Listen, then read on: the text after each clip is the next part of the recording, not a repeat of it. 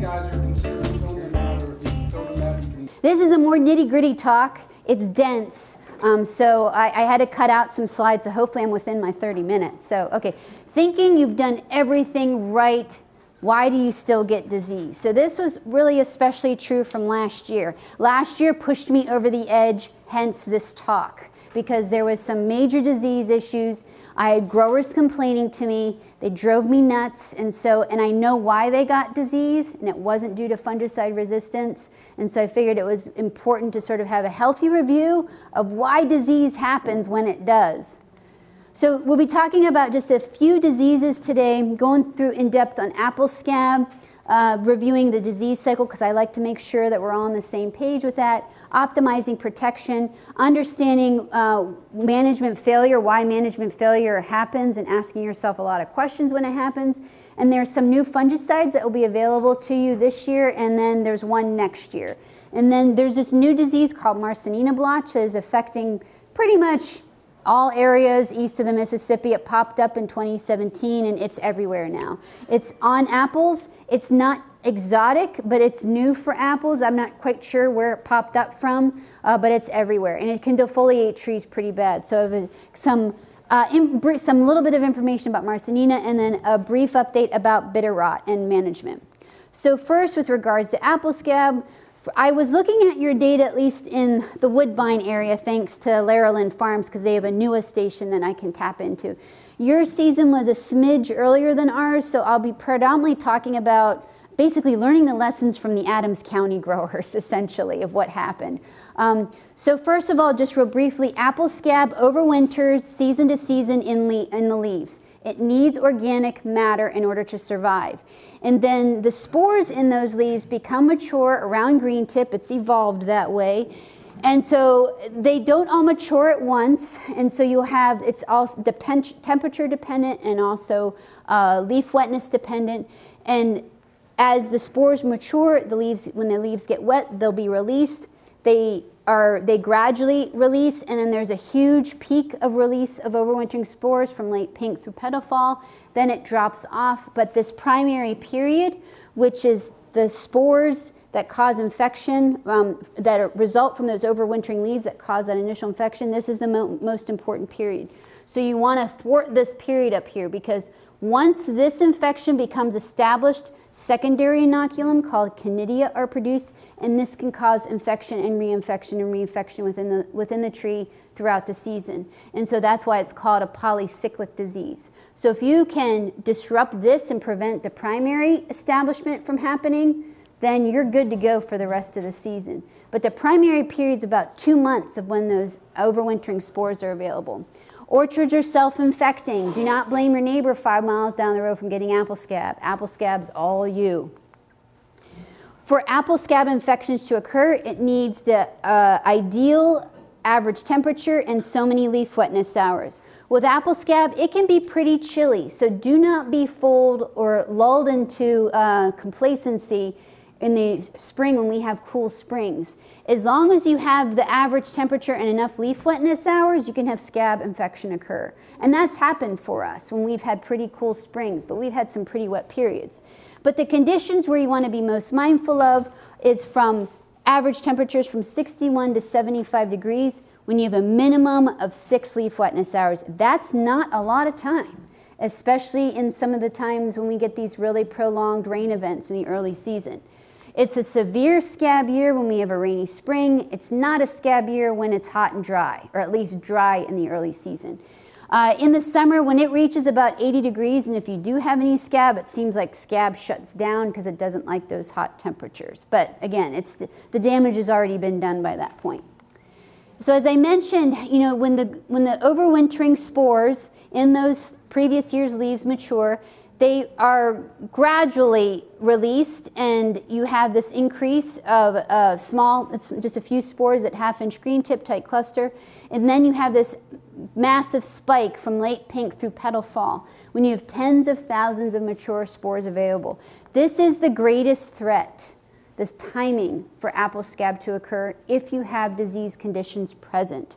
And so after that petal fall period, the number of available spores drastically drop off. It's not as much of a threat, but if you have prolonged rainy periods, you still need to be worried about it. But it's this time period within here, about 2 weeks, that can be really, really problematic and very important to have protection on your trees, especially if you have the correct average temperature and the right number of leaf wetness hours.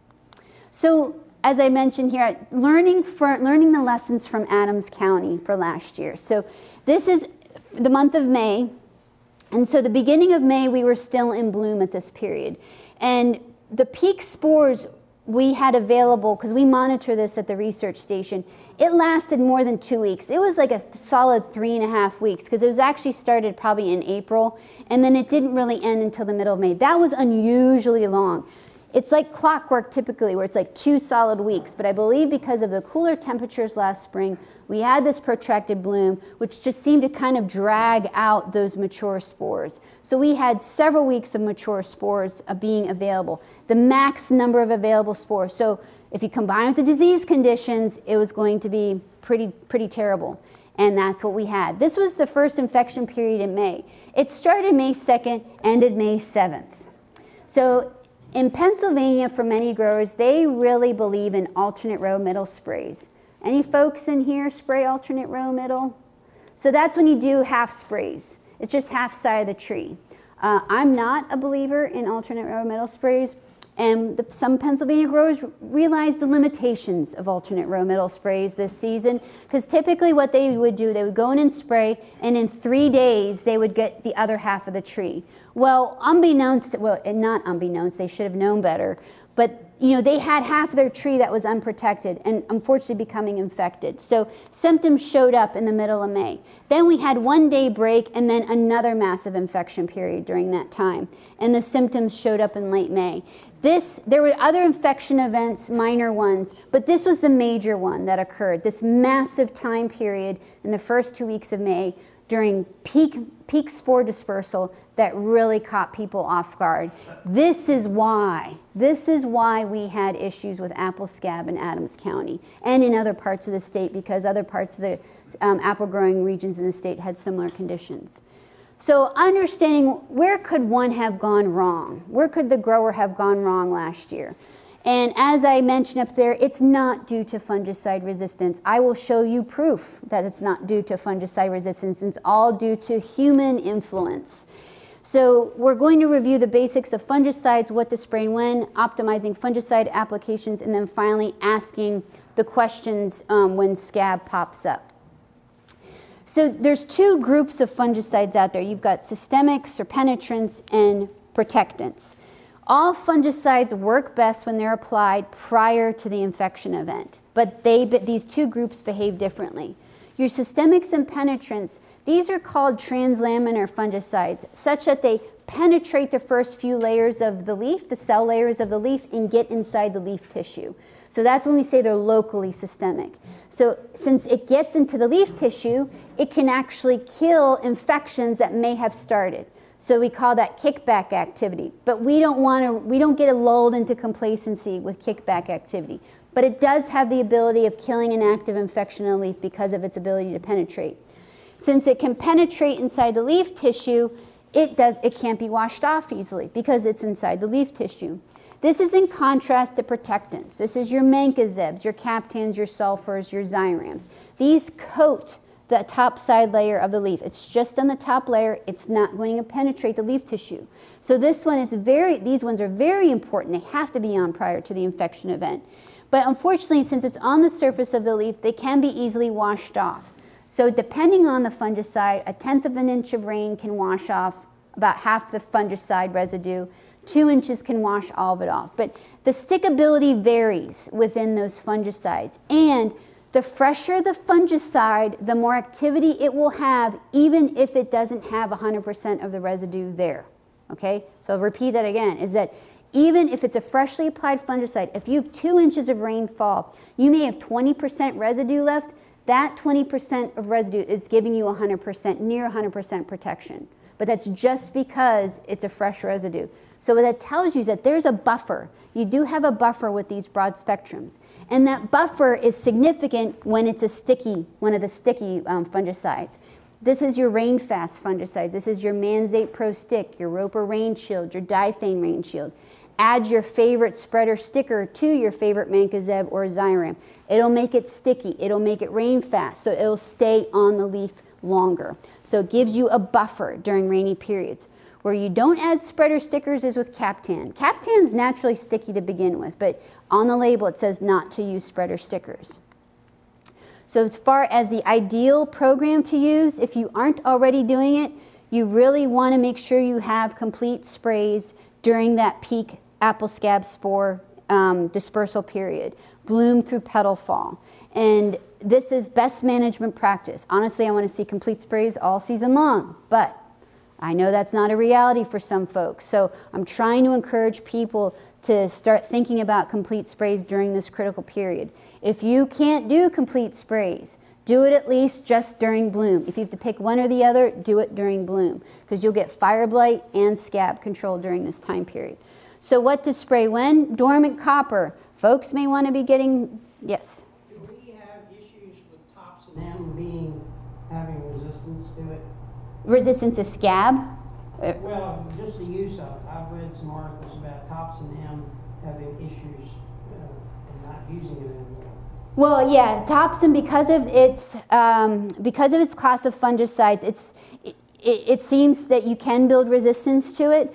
I like seeing, and I'll talk more about this later in relation to Topsin. There are some issues with it, particularly with bitter rot. So let me come back to it. You wouldn't use Topsin for apple scab, because I think the ability for Topsin or thiophanate methyl to deal with apple scab is long gone, because of it's the oldest fungicide out there, or that class of fungicide. So, but as far as taking a conservative approach, broad spectrums are important all season long, especially in the early season. So you want a dormant copper on early in the season. So folks should be thinking about that soon, because it seems like the season's right around the corner. At green tip, you don't need really strong chemicals. You can get away with Mancozeb or Zyram or the Mancozeb Captan mix, or throw in some silt or potassium bicarbonate. Potassium bicarbonate is good against scab, and it's good against powdery mildew. But it's one of these products where you got to get it on before the infection event. But it's a softer product. At tight cluster, this is the powdery mildew time. So again, you don't need the really expensive chemicals, but I would make sure you have your rain-fast Mancozeb during this time. You could focus on throwing in potassium bicarb or sulfur to manage powdery mildew. Or if you want something more stronger, frac code group 3 or frac code group 9. This is your Indar, your Rally, or Rally is better than Indar for powdery mildew. Inspire Super, Vanguard during this time. From pink through petal falls, when you want to use the frac code group 7 products. These are the strongest products against scab. They're the best ones against scab. So there's a bunch of them that are available, and a couple new ones that'll be in your toolbox for this season and next season. There's also a new frac code group 3, which is slightly different than the other 3s that are out there. And so frac code group 3 is like your Indar and your Rally. This is a new 3, and I'll talk about that later. So during this pink through petal fall period, you want to rotate with another frac group. So you want to be practicing fungicide resistance management. As I always tell folks, spray by the numbers. Spray by those frac groups and rotate those numbers. In the summer, you can be, again, more conservative. Keep your intervals 10 to 14 days, depending on how much rain falls. You can get away with Captan during the whole season. Mix Captan and Topsin. Topsin still works for sooty blotch and fly speck. Or Zyram, mix Captan with Zyram. When you get close to pre-harvest, if you have any fruit that's going to be in storage for any period of time, I really recommend applying Maravon, Pristine, or Luna Sensation during this time. They do have some post-harvest efficacy such that it'll keep your fruit clean of rot. It'll keep any rots that could be on there in check and not manifest during storage. Be mindful of the frac 7 and 11 groups. So when you look at the label, it says max number of applications for a 7 is 4, max number of applications for an 11 is 4. It doesn't matter if you use a premix like Maravon, which is a 7 and 11, or a single, which is a Provia. They all contribute to the max number of 4 sprays a season. Again, this is for fungicide resistance management. Kari, how come you don't have mancozeb in any of those sprays? Did something go I on did. where I didn't see it? EBDC, that's my shorthand for mancozeb, is I'm sorry? EBDC. Oh, I'm looking, I just don't. So that's mancozeb. Oh, okay. That's Yeah, good. so that's my I'm sorry. shorthand for mancozeb. Okay, And then yeah, this is all my right. other, from basically green tip through petal fall, you want to use a broad spectrum mancozeb, a sticky mancozeb during this period, a rain fast mancozeb, or a rain fast Xyram. So there's your choices. Xyram, you'd have to add a spreader sticker. It is worth the investment. I have some growers that are grumbling that those products are slightly more expensive versus cleaner fruit. That's your judgment call there. I know what I would pick. So it's worth it. It's especially get you through those really rainy periods. It gives a little, that residue will hang on a little bit more before you can get out there to renew your fungicide spray. So just as a reminder, again, I'm probably preaching to the choir in here. Not many folks are doing alternate row metal, but the importance of doing complete sprays during that critical time period when the max number of spores are available combined with the disease conditions, the trees have to be protected. You don't want a tree naked. And so there's risks with half sprays too. If there are folks in here who aren't ready to admit it to me, sublethal doses. So that be mindful of that. Just because you're spraying half the tree doesn't mean that there's drift to the other side, and that other side of the tree that is technically with no spray could be receiving sublethal doses. Also, if it's during bloom time, you could be giving yourself unintentional fire blight too if you're only spraying half your tree at a time.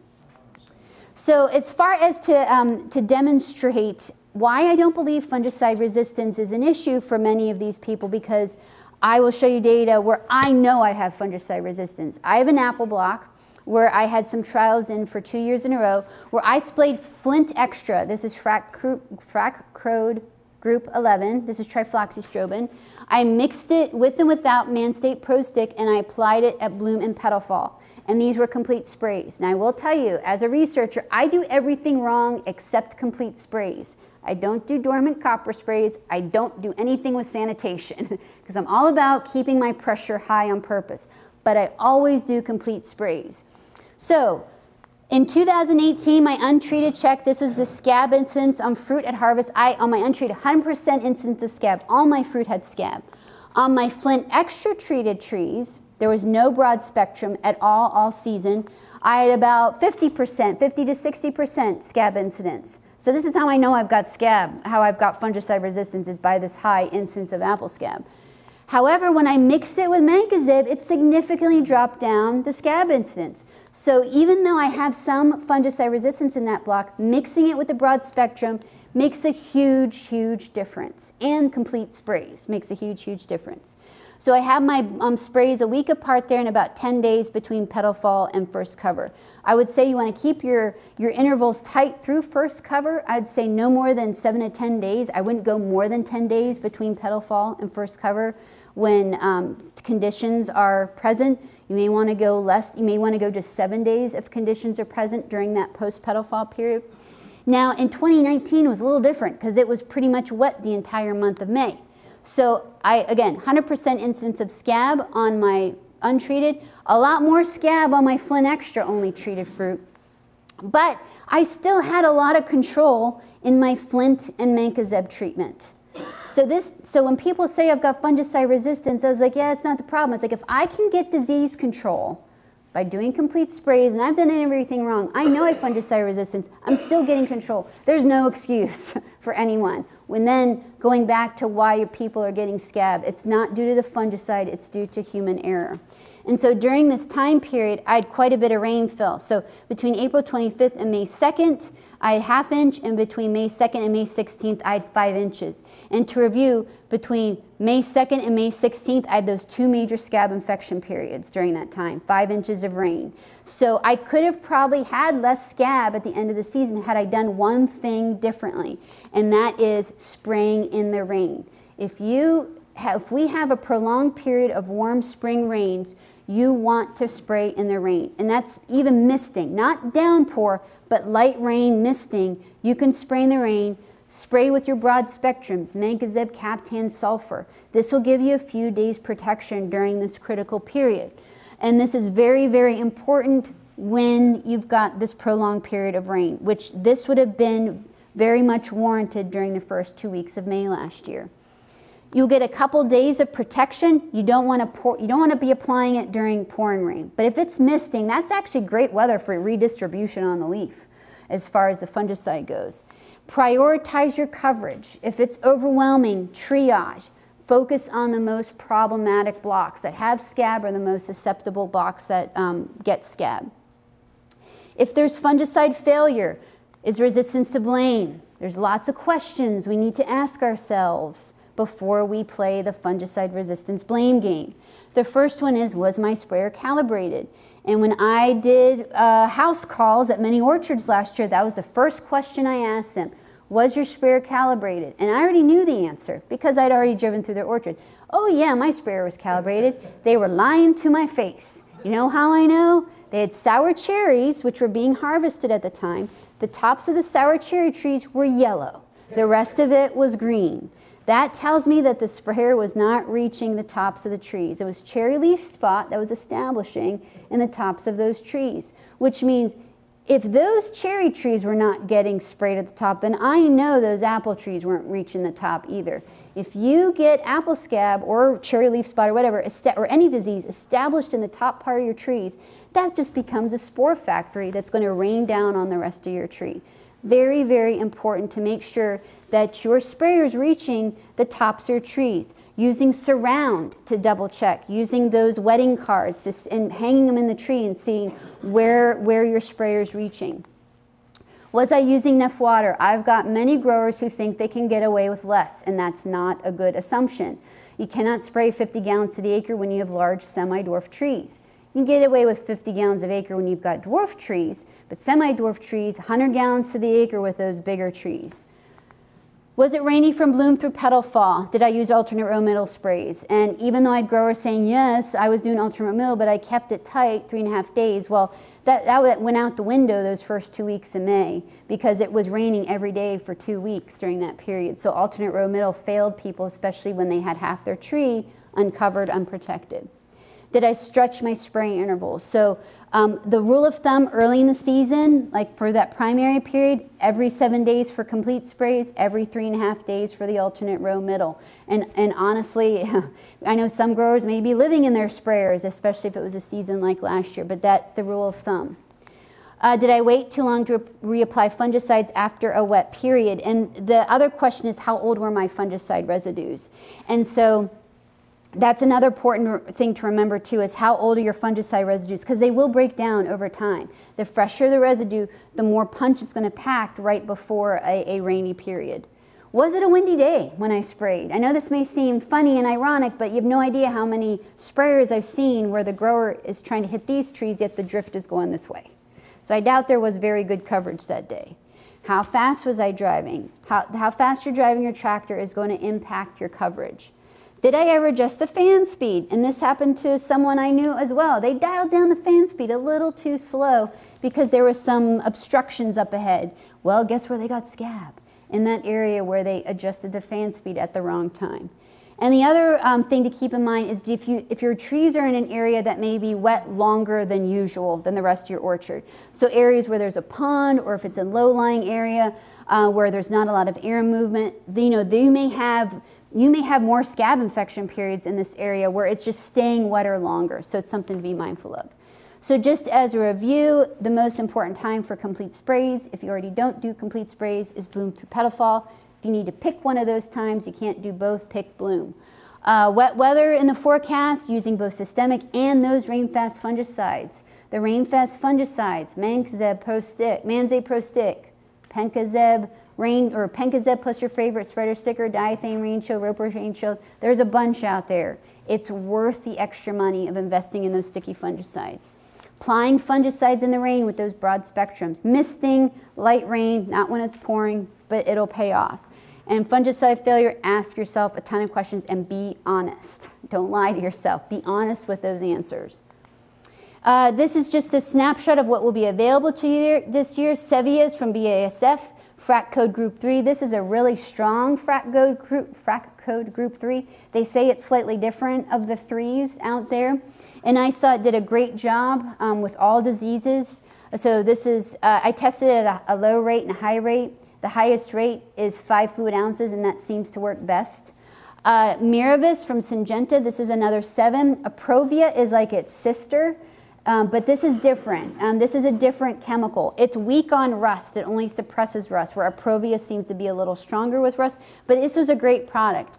And another product that'll be available next year, which is Excalia from Valent, and that was pretty good as well. It did a great job. This was comparable to all the other products that are out there. And I put these to them paces. I don't use a broad spectrum when I'm testing these products, so I want to know its limitations and its strengths, and they did a really good job. But don't do as I do, do as I say, not as I do, and I want to make sure you're always tank mixing with a broad spectrum. So real quickly with Marsanina, Marsanina leaf blotch or Marsanina blotch. So this has been showing up. This is how it looks on the leaf. I'll show you sort of the progression in a minute. But these are the various cultivars that I have in my research box at FREC, and there is a difference in susceptibility. It seems that the very susceptible ones, you look at them and they seem to get Marsanina, are Rome, Honeycrisp, Cameo, Empire, and the scab-resistant varieties. I think the scab-resistant varieties get them because folks aren't actively protecting their trees early in the season because they've got scab resistance. Well, that's going to change now.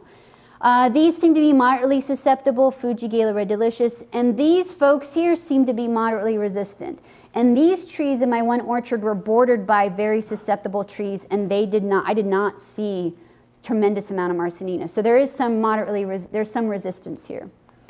Other cultivars, not quite sure, but this is just for your radar to be mindful. So this is a progression that starts out as tiny black dots. Those tiny black dots get bigger, leaf turns yellow, and you see these dark islands. If you have a hand lens or a nifty camera to attach to your smartphone, you'll see these little tiny black dots. And you actually see those tiny black dots as early as this stage here. That's how I know it's Marsanina. This is very distinct for this disease. You won't see this with another disease, especially how big those spore masses are.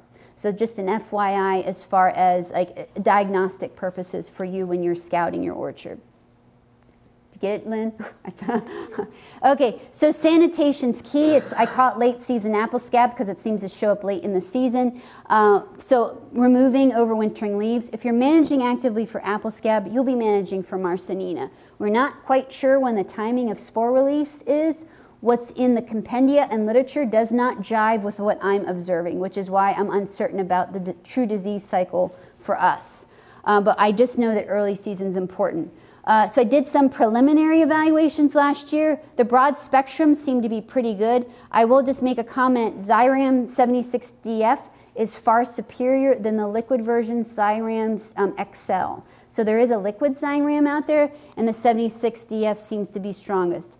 Omega is a frat code group 29, but it's considered broad spectrum. This was quite fair at the lowest rate. The frat code group 3s were pretty good. Spire Super might suppress. It did well when it was tank mixed with Mancozeb. As far as the Sensation, Maravon, and Flint Extra, the premixes were much better than Flint Extra. Flint Extra did well when it was tank mixed with Mancozeb. The frat code group 7s seemed to do really, really well with Marsanina. So right here, I believe the broad spectrums and frat code 7 are the strongest ones here. Topsum seems to be okay. And then softer products, I tested Quava Double Nickel, Regalian Stargus, Regalian Badger C is a copper, and Caligreen, which is a potassium bicarbonate. That came across as fair. So sulfur works. That would be the management strategy for organic growers early in the season. So quickly, with regards to Bitterrock, because I know I'm running out of time. This is a snapshot of my graduate student Phillips evaluations. He had over 500 isolates from Pennsylvania, Maryland, Virginia, Delaware, and Ohio. So I just want to, so this for you guys here, this is the predominant species he found, this Calototricum fiorinae. And it seems the further south you go, the more diverse the species get. And the species, it's important to know the species because it depends, this will factor in what chemicals are effective, unfortunately. It seems that there are nuances to the efficacy of the different chemicals. So in Delaware, this green is actually Calototricum siamense. This is important for later on. And then in here, it's a potpourri there's a potpourri of different species. So as far as the efficacy of what to use, It seems the areas, if there's anyone from Delaware in here, I probably would not lean on Topsin M to control for your bitter rot, because we do see resistance in CMNCA, Calototricum CMNCA, which is at a low rate overall, but we do see it more down south. What would be good, what products, Aprovia seems to do really well across all different species. The Calototricum fiorinae, which is most predominant in Pennsylvania, and we do see it in Maryland. Maravon is going to work really well, pristine, but the CMNCA, we do see resistance present. So there's another kind of kick in the shins there. But it is the Paraclostrobin in Maravon and pristine that's doing the heavy lifting. The trifloxystrobin, crisoxamethyl, flunextra, lunisensation, these do not work. So there are nuances to even within the FRAC code, the efficacy of these products. If you do any post-harvest, and I'm not sure about folks doing any post-harvest processing, but Scholar works extremely well. Omega, we were really optimistic of Omega doing well because of our data in the lab. However, the lowest dose did not do so hot, and so I want to try the highest dose next year. This is a really expensive chemical, but I want to make sure we have another product available, another tool in our tool belt or toolbox to be able to control this disease. So the Omega the lowest rate gave about 50% control. So just as real quick, because I'm at the end and a little bit of time over, sanitation is key across the board. There are a bunch of diseases I didn't talk about, but sanitation is a key for everything. Copper, you're going to get a lot of bang for your copper in the early season, or delayed dormant or dormancy. This will help with apple scab and fire blight, and yes, you can mix copper and oil together during the dormant period, and you won't have any problems. You don't want to apply copper and oil when you've got half-inch green tip, but you could probably get away with it at quarter-inch green tip. That oil is necessary for some insect control, because I know many folks use oil for insect control. That's the only time copper and oil is safe to use. Applying protection before the infection event. For apple scab, again, I am a broken record, and hopefully I said it enough times where it is in your brain, sticking in there like a sticky mancozeb, that you will invest in the sticky mancozebs if you already are not. Bloom through petal fall, this is an important time, so you want FRAC code group 7s. Complete sprays during bloom through petal fall. Marsanina seems it's very important early in the season. If you're actively controlling for scab, you should be fine for Marsanina. I have no idea what the resistance issues are, because we haven't gotten that far yet. But right now, the FRAC code group 7s are doing a good job for Marsanina. So if you're controlling for scab, you should be good for Marsanina. For bitter rot, full season, we still don't know when the sweet spot in control is, but we know bloom and petal fall seem to be important. So again, those complete sprays, you'll get a lot of bang for your buck at bloom time. Reapply fungicides after it rains, but remember, you be mindful of how old that fungicide residue is, and also as far as how much rain has fallen. And then promoting healthy trees, and if you have management failure, ask yourself a lot of questions and be honest with yourself when you ask those questions. Okay, with that, I'm a few minutes over, but the most important slide, I forgot. The Penn State Tree Fruit Production Guide, our latest version is available. And so I think Mike had mentioned that he has some information of where you can buy it. So this is updated every 2 years. If you have an old version, it's outdated. This is the most up-to-date version. So lots of new information. This is the website where you can go or you can call. There's a print version, a digital version, or you can buy both. If you don't want to get, if that not the right font color, just go to Google and type in Penn State Extension Tree Fruit Production Guide. It'll be the top hit. So this is it.